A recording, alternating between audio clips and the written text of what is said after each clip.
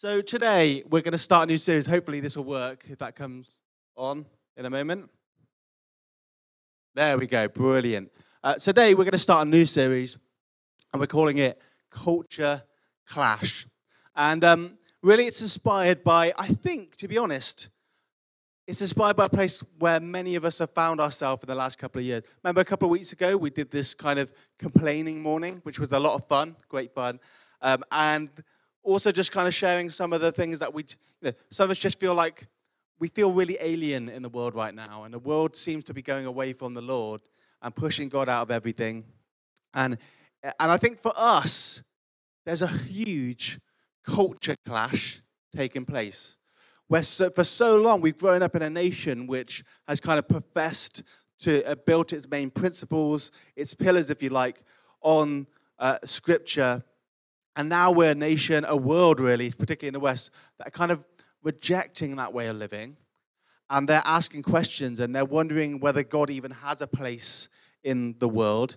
And it leaves us in a really tricky place. Because we're people that still believe that the Lord is very much real, that he very much has a heart for the world, that he is very much at work, and he impacts our lives. And we're in this place of going, we can see the world rejecting something that we are not going to let go of. And it leaves us in this weird place of kind of like where our world and the world are coming to heads, you know? And it's tricky, right? And I think a lot of us have kind of felt like some of these people on here, you know, we just feel really conflicted, really confused, and it's impacting the way we live, it's impacting what we watch, it's impacting where we'll get into some of it, how we respond, I guess. And maybe this last one I quite like, because I'm like, this is how I feel often. I'm going one way, suddenly flipping around and like, where am I going? What am I supposed to do? How am I supposed to act? And we thought it'd be really helpful if we did a small series that talked about and acknowledged that we are in a bit of a culture clash at the moment. And we've got to work out how we are supposed to respond, all of us as individuals, to what's going on in the world. And I think this is really inspired by kind of seeing how the church has responded in different ways. So some churches are being really hard-lined, like, no, we're going to stick to God's principles and we're going to let the whole world know about it, you know, that they're all on the path to hell.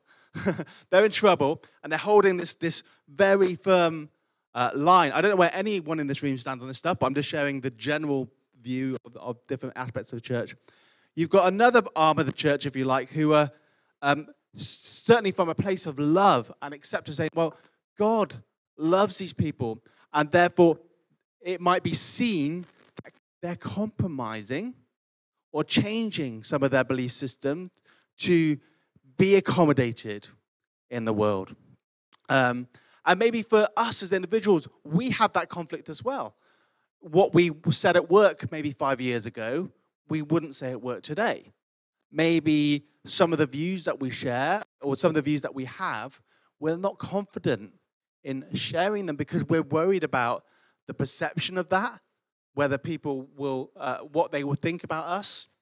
And the truth is, being a Christian in this world is hard at times. It's really difficult. And I think we have to just put our hands up and acknowledge that sometimes it's hard being a Christian. But the truth is, I believe that our response needs to be quite varied depending on the situation. So over the next couple of weeks, we're going to look at 4 areas. We're going to look at where are the areas in our Christian living where we just need to anchor down. Like this is what I believe, this is what I think is true, and I'm gonna stand my ground. This is it. I'm a rock. I'm not going to move from this position. There may be other things where actually we need to be a salmon. We need to actually be going against where the flow is going. And it's slightly different. It's different from being unmoved. It's saying, no, I'm going to push back the other way. You know, there might be times where we have to do that. Equally, there may be times where we're just hidden in plain sight. where we don't have to make a big deal about things. We don't have to, we pick our battles. We pick our battles and we're there and we're ready to respond if we need to. And finally, there are times where we just, it's hard to communicate this one until we actually get there, but there are times where we just have to be honest about, I want to say who we are. That's the wrong way to look at it. It's not about being honest about who we are. It's being honest about who he is, you know? And there has to be times where we're just unashamedly for the gospel. And we need to be ready to share it and all the rest of it. So today I'm going to be looking at anchoring down, holding our ground. And where in our life should we make that the priority? Where in our life should we just say, I'm not going to move from this, I'm not going to move from this spot. I'm not going to be pushed. And I think a story that kind of brings all of those things into its nature when we look at a character is the story of Daniel. I'm sure most of you know the story of Daniel. Can anyone give me an overview of the story of Daniel, roughly? Does anyone, or can you mention some of the big things that happen in the book of Daniel? Any ideas? Feedback, speak to me, come on. What's the famous thing? Daniel in the lion's den, there's a big one, right? Any other stories that you can remember from the book of Daniel? If you don't, I'm going to start giving you lectures about reading your Bible a bit more. The what? Yeah, fantastic. Do you want to share that? Looks like the illustration to me. Right. Refusing to eat anything from the king's table because it had been sacrificed to God. Brilliant. So we're going to look at a little bit about that this morning. Does anyone know what Daniel's name was to the Babylonians? Does anyone know? Yeah? Yeah. Brilliant. Balthazar. And we're going to look at that as well in a moment. And the reason why I think this story is really, really good, especially when we're looking at this topic, is because we see a huge culture clash for Daniel. So Daniel is living in Jerusalem, in the kingdom of Judah, and he's been conquered by the Babylonian Empire. This is historically true, by the way. So I think often people look at the Bible and, one of the arguments is it's not accurate, but it's incredibly accurate. The Bible has specific dates. It will tell you who the kings are. It will say how long they reigned for. And then as archaeology catches up, it goes, yeah, that was true. Yeah, that was true. That was true. So this happened.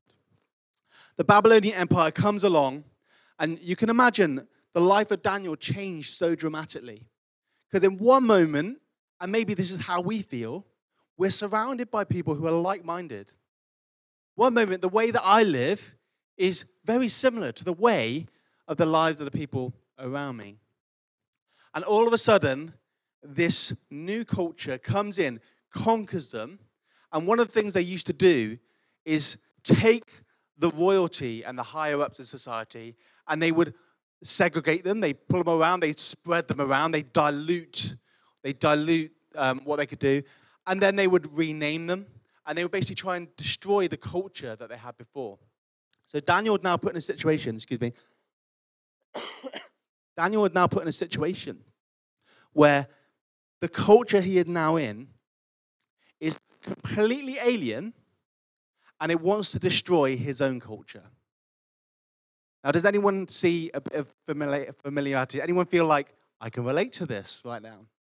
But what is amazing about the story of Daniel is that those four things that we looked at, in his story, he lives out all four of those principles in different ways. There are times where he stands firm. There are times when he goes against the grain. There are times where he just fades in. And there are times where he's available to share truth. And the Babylonian Empire, by the way, we talked about the wall around Jerusalem. Actually, this comes a lot later, and how big it was and how impressive it was. This wall in Babylon was humongous. We're talking the thickness, the thickness of 80 feet. 80 feet. I mean, this is a big wall. This kingdom is humongous. Their infrastructure, their buildings, their statues. Yes, please, that'd be wonderful.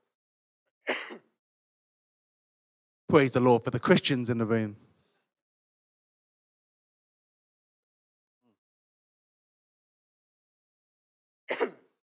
Thank you so much, Leona. Feeling the love. And what I want to do, I want to read through the first bit of Daniel. And, sorry, what I was saying, he's been adopted into this culture. There are times where Daniel, hold on, we're going to look at that. There are times where Daniel adopts the culture. There are areas in his life where Daniel adopts the culture. And I think we can learn from I really do. I'm going to cough again, excuse me. Great, I don't know what's going on. Yeah, we're going to talk a little bit about that in a minute. So let's just read through Daniel 1. And we're going to look at this story. In the 3rd year of the reign of Joachim, king of Judah, Nebuchadnezzar, king of Babylon, came to Jerusalem and besieged it. And the Lord delivered I've got to say this right, Jehoiakim, is how you actually say it. Jehoiakim, king of Judah, into his hand, along with some of the articles from the temple of God.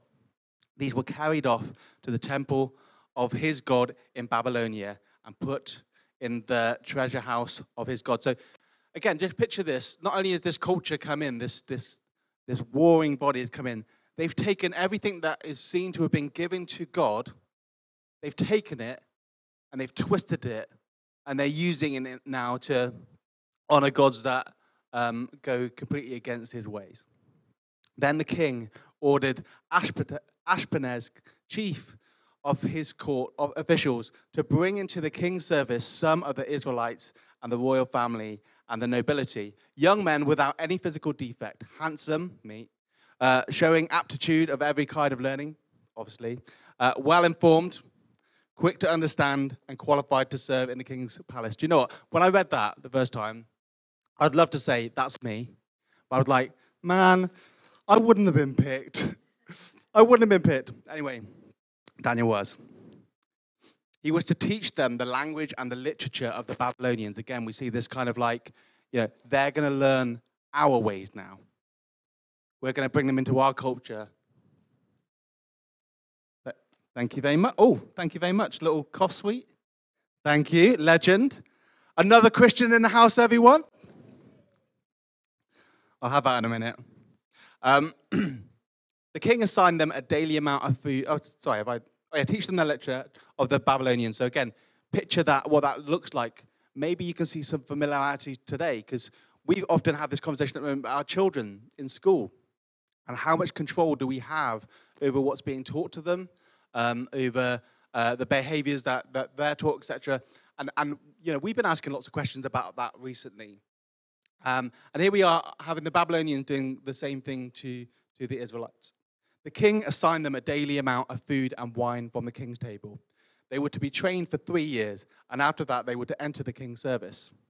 Among those who were chosen were some from Judah: Daniel, Hananiah, Mishael, and Azariah. The chief officials gave them new names. To Daniel, the name Belteshazzar; to Hananiah, Shadrach; to Mishael, Meshach; and to Azariah, Abednego.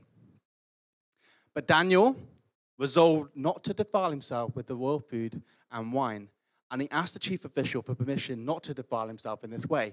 Now God had caused the official to show favor and compassion to Daniel, but the official told Daniel, "I am afraid of the Lord the king, who has assigned your food and drink.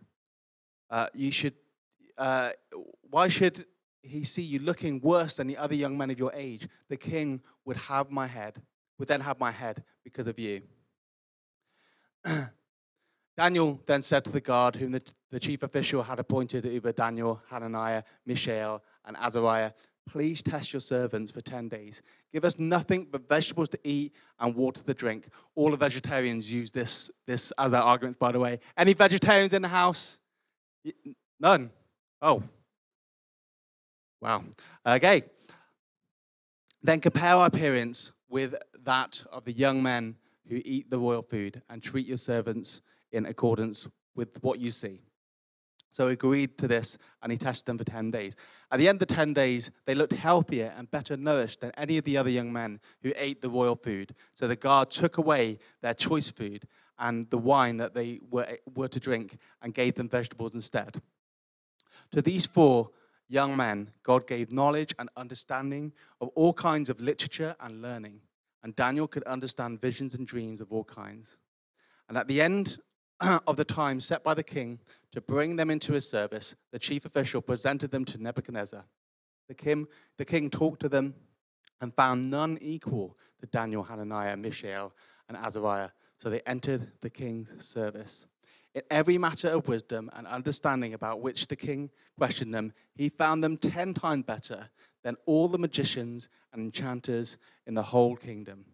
And Daniel remained there until the first year of King Cyrus.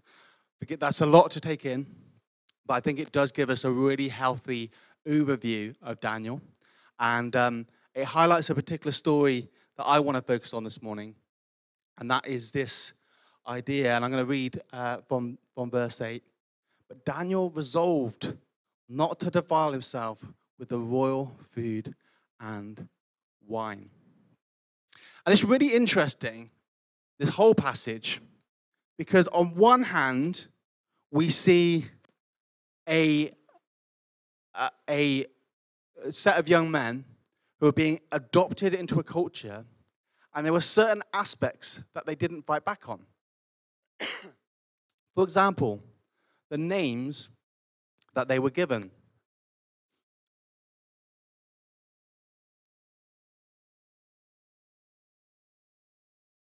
I think it's these fans drying out the air in my lungs, but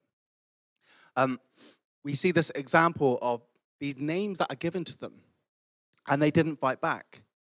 So Belteshazzar, does anyone know what his name might mean? It means Baal, protect the king.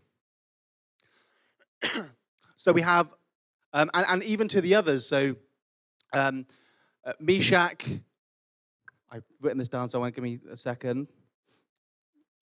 Although my notes aren't coming up through the, no. My notes aren't coming up. So Meshach, it basically is, it's basically worshipping another god. Abednego is to worship the god of scribes, which is Nabu, and Shadrach is about serving our king. Basically, and you have these names that are given to these people, and basically, imagine that, like, I'm not only am I going to take you out of your culture, but your very name is going to give glory to other gods that aren't yours. I mean, how insulting is that? You know, it's just so wrong on so many levels. You just couldn't picture anything like that happening today. It's just like a direct insult. I'm going to conquer you, and I'm going to give you a name that tears your God down and gives glory to my God. Yet, we don't see Daniel respond to that. He doesn't say, don't call me that, please. It goes against what I believe. He didn't do that at all. He adopted the name that was given to him. And I'm sure that when they spoke to each other, they didn't use, does anyone mind if I eat the sweet? Is anyone going to mind? You might hear it going against the inside of my teeth. But it's all good. Is that going to work? Oh? We see them adopting certain levels of their culture. Another thing, so Belteshazzar, does anyone know what role he's ultimately given by Nebuchadnezzar? Anyone know? The chief of magicians. The chief of magicians. Now, do we think that Daniel believed in magic in that sense? Do you think he believed in enchantments in that sense? Does anyone believe that is Daniel? No. Yet he adopted that part of the culture. He's given this role and he accepts it. He's given these names and he accepts it. But when it comes to the food, it just says, but Daniel resolved not to defile himself with the royal food and wine. I found this so interesting. Why is it on one level he seemed to be just fitting in and looking like everyone else? Yet on this particular issue, he decides to make a stand and say, I'm not going to do this. I really don't think this is right. And I do think there's something about our personal convictions. Our personal convictions. And what I want us to think about this morning, the area in our life as Christians that I really think we need to hold the ground in, is what God is saying to you directly. So if in some way separate your habits, separate your traditions, what are the things that you feel so passionately about? Like God wants you to do this, that actually you know this is what you need to do with your life. Therefore, I have to hold the line on this area. I have to stand my ground on this area. And I think there's something in that. You know, I love the fact that we all have an individual faith, each and every one of us. And all of us in some way are impacted and affected by the world that we live in. The way I explained to Ali was, if we looked at that kind of clash of cultures and you've got these two colors clashing, well, if God is red and the world is blue, the truth is, if we're all being honest, most of us are a shade of purple. All of us are a shade of purple. We have God in our life. We want to live his ways, but we can't help but be impacted by the culture that we live in. You know, look at us this morning. We're all wearing very similar clothes. You know, obviously I'm setting high standards. You know, I look like I'm ready for a summer holiday, you know, but we all wear similar clothes. You know, no one in here is wearing a headscarf. You know, is anyone wearing sandals today? Anyone wearing what they called, not flip-flops, those horrible things with the, yeah, those things. They're horrible. They're not accepted in this church. No, I'm joking. But look around the room. Culturally, we're all quite similar. Yeah, if we were suddenly moved and put in, say, the Middle East, we would stand out a lot, just simply through what we're wearing alone. And this is how we can know that our culture has an impact on how we live. Isn't it funny that when you're at work, you can have conversations about what's been going on TV, right? Do you remember when Line of Duty was on TV and it was a big thing, right? Did anyone not watch Line of Duty? A couple of people, sinners, that's okay. We'll forgive them. Amazing program. But there was a moment where everybody was talking about it. Like everyone wanted to know who this, well, I won't spoil it. Everyone wanted to know who this character was. You had all these theories going around. And that one TV program alone was getting people to buy certain things. It was getting people to make sure that a certain time of the week they weren't doing anything else, you know. And our culture always has an impact on us. And I think the danger is sometimes as Christians, we go, hang on a second, the world's all falling apart. We've got to just protect what we've got 100%. We can't let any other culture into this box. And actually, that's not necessarily what God calls us to do. I mean, look at the first disciples. What does God do? Go into the world. Go into the world. And he doesn't say go into the world and just be a pain and just stand apart. He wants us to live for him. We want to stand apart in the way we behave, the way we treat people, the way we love people, all of those things. Actually, culturally, he doesn't necessarily, sometimes he doesn't necessarily need us or want us to do that. And one of I'm just going to skip through some of this because I do like this whole idea when he says, test us. You know, test us. And I think there are times where we need to test each other. You know, accountability. You know, I'm very passionate about this, about being accountable, finding people that you can be accountable to. Saying, okay, I want to hold the line here. So, for example, you know, I want to be faithful to my wife. I'm going to hold my line here. You know, culture tells me that actually I should always be happy. And, if things get too tough, actually, I should do what's best for me. And I need to get out of there and just be with whoever. Okay, that's what cultures that we live in tell for many of us, certainly the young generation, is telling us to do. Now, I don't believe that to be true. I believe that I've made a commitment to my wife. She's made a commitment to me. And I believe that I need to be faithful to her. And despite what culture says, I am going to hold the line in that area. Does anyone disagree? Don't get me wrong. We make mistakes. We mess up.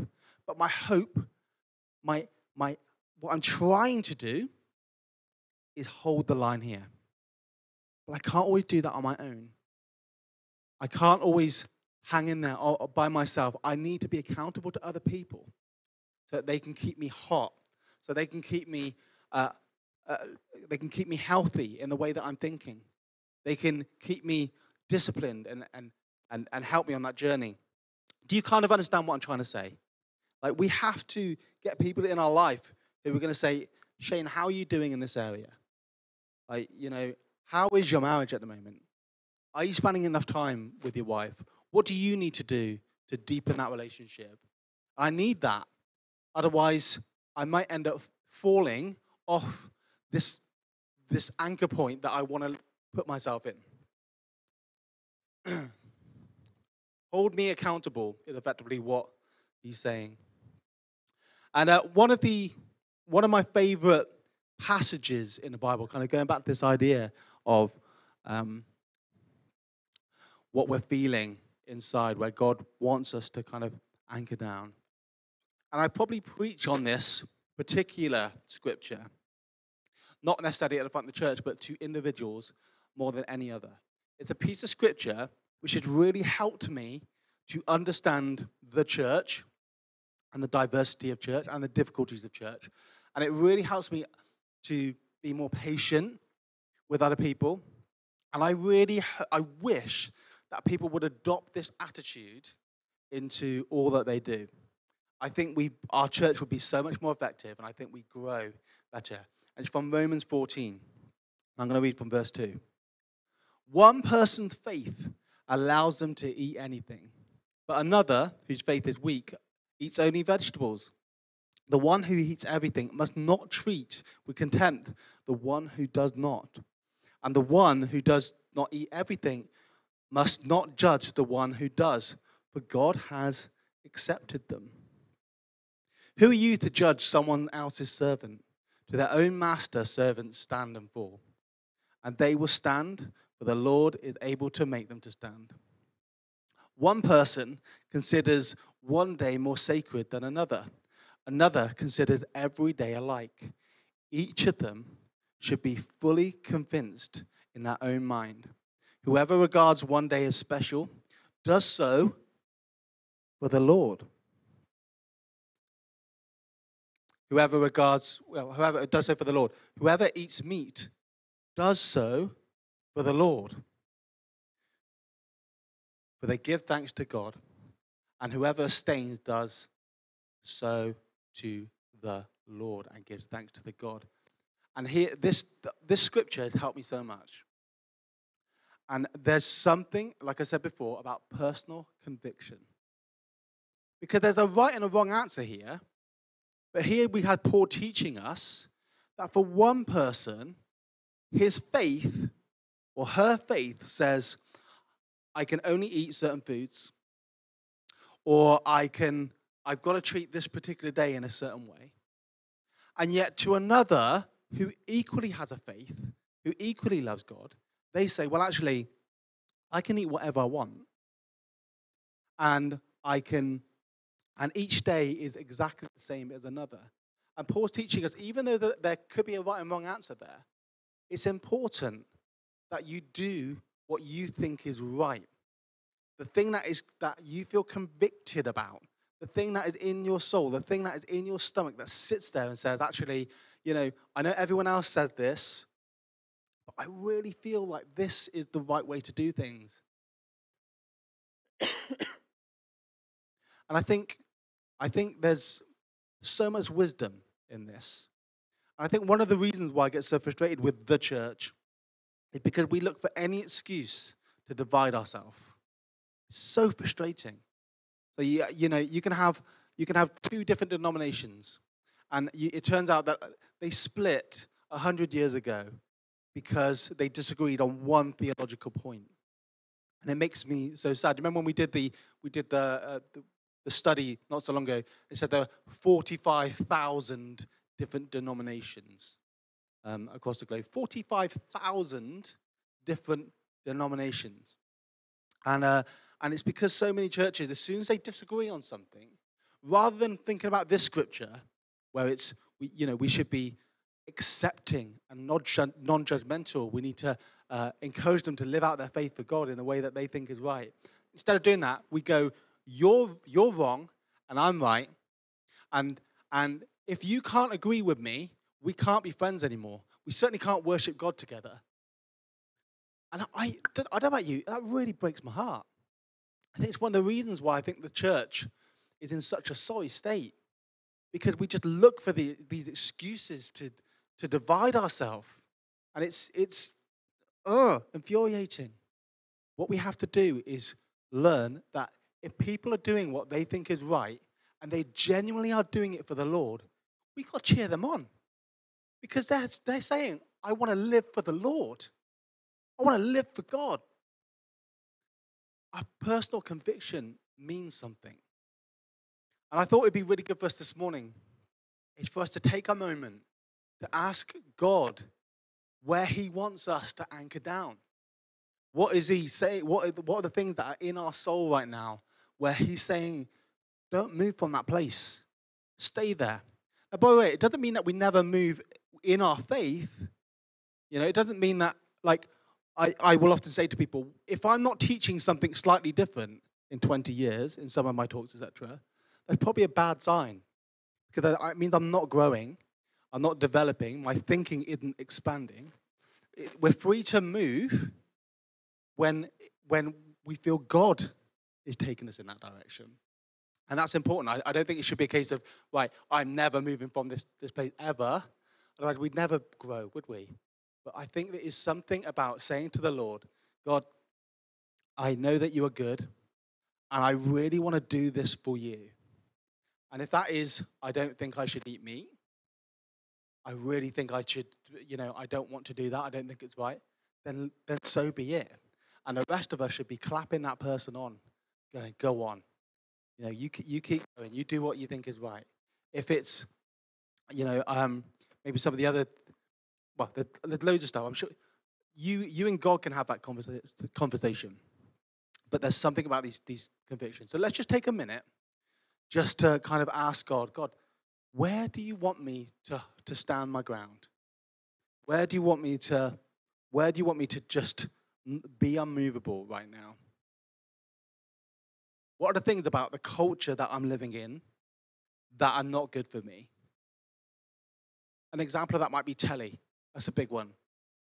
Some people in this room hate anything on TV that's not good. Others in this room like Game of Thrones, And, we live in, we can have different expectations of what we do. But what is God saying to you is okay? And how can we help each other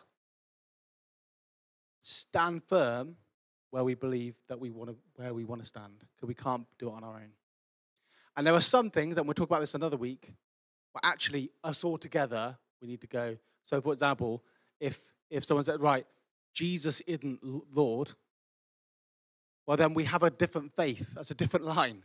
There are certain things that it's like, universally, like, this is the church. But when it comes to the cultural stuff, God, where do you want me to draw the line? God, where do you want me to stand? God, what do you want me to watch or not watch? What do you want me to listen to? Where do you want me to spend my time socially? How do you want me to be around these people? Lord, what do you want me to wear?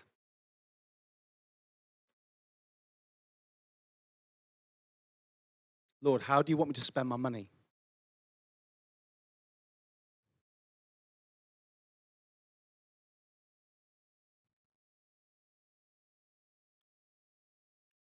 take a minute.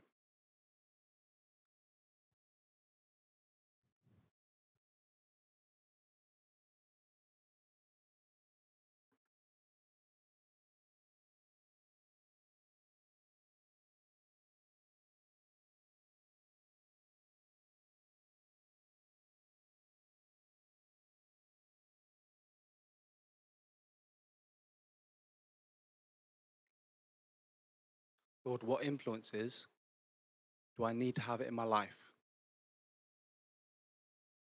Lord, what influences do I need to cut out of my life?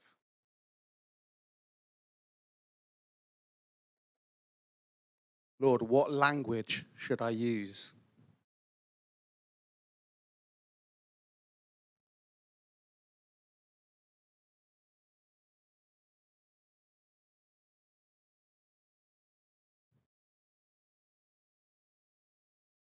Lord, who should I be in my relationship?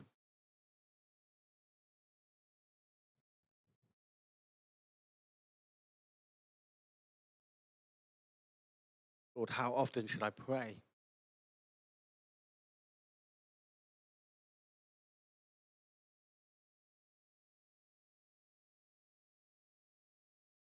Lord, when do you want me to open your book of life, the Bible?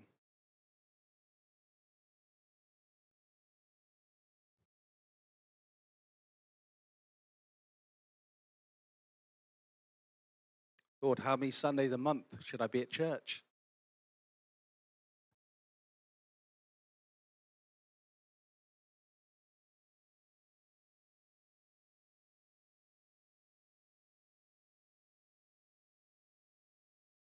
How fast should I drive the car on the motorway?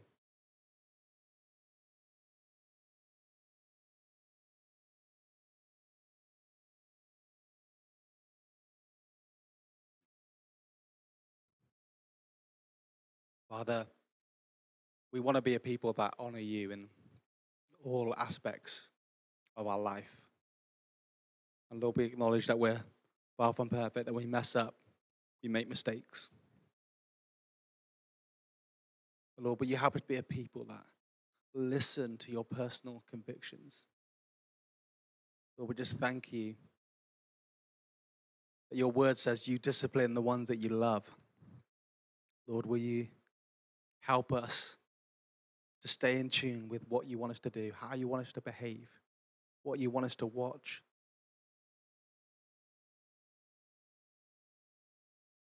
Lord, that you're interested in every aspect of our life.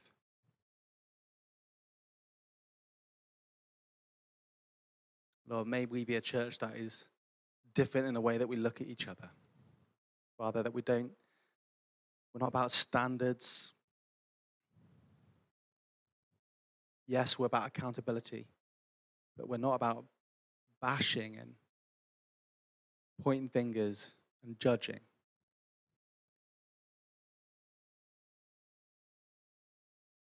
May we be a people that just encourage each other to pursue you, pursue your will in our life. Bless and praise your name. Amen.